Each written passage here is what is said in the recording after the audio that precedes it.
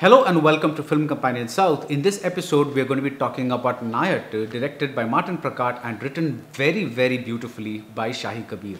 Now the film begins with a scene that I kind of read as a metaphor. It's a tug-of-war scene. It's a big event. I mean, there's drums, there's speeches, there's commentary, there's everything. It's a big tug-of-war between two teams of men. And in the middle of this event, there is a smiling politician who's going by the crowds. She's soliciting votes. This scene kind of sets up what's going to follow, because the film itself is going to be a kind of a tug-of-war between what we traditionally call right and wrong. And why is the politician important? What does she signify? The fact that the by-elections are right around the corner. But before we get to what these elections mean, what the politics means and all that kind of stuff, let's look at what happens in the local police station, where we have a cop named Manian, played by Joju. At this point, a case happening where a young boy and a young girl have been got together. The girl's father wants a false case slapped on the boy because he's a minister and he doesn't want his girl associating with that boy anymore. And who helps him frame this false case? Manian, that is the Joju character. Now, why Joju does this is clearly obvious. One is obviously because a higher up has asked him to do something,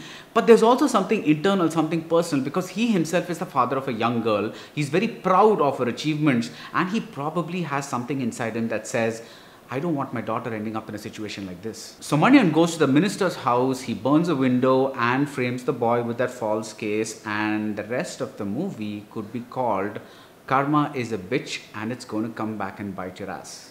But before we get there, let's look at the two other cops in the movie, played by Boban and by Nimisha Sajayan. They're named Praveen and Sunita, and you kind of get the feeling at first that maybe a romantic interest is developing, because at first when Sunita gets into Praveen's jeep, he's kind of looking at her through the rearview mirror, and then later, at a much later scene during a wedding, where they kind of steal glances at each other and in a kind of way that says, I kind of like you, and you think that a romance is developing. Now, Nayattu is not that kind of movie at all, because suddenly we are thrust into Hitchcockian territory. Now, one of Hitchcock's favorite themes was an innocent man on the run. So Martin Prakkat and his writer, they take this premise, this template of what could be a thriller, and they do a number of very interesting things with it.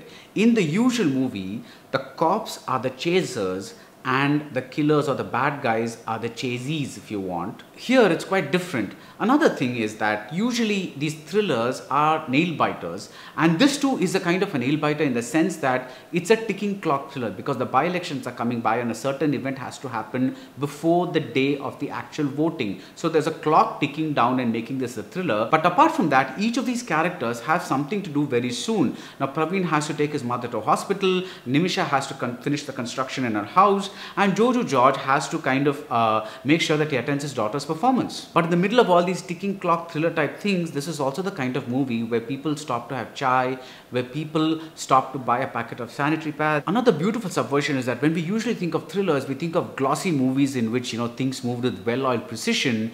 This is a very rooted thriller.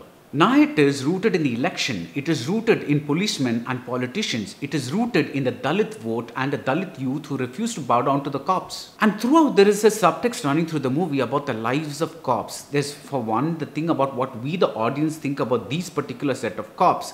Then there is what they themselves think about their line of work, and the third is what the public thinks about cops. One of my favorite scenes in the movie takes place in a cannabis forest where two sets of locals are fighting for water, and when an outsider asks, why don't you just call in a cop? One of them says, why should we call a cop? They'll ask for witnesses, we just want water. So Nayattu builds and builds and builds with all these social and political and other things, and the final moments where a decision has to be made by two people, it's excruciating to watch. By now it's kind of redundant to say that I've seen a Malayalam movie and all the performances are excellent, but Joju is especially fantastic. He rules the film like a god. Nayattu is an object lesson on how to take a thriller template, subvert it, and leave the audience thinking that they have just watched a hard-hitting social drama. That's it about Nayattu. If you like this video, do subscribe to Film Companion South, and see you soon at the movies.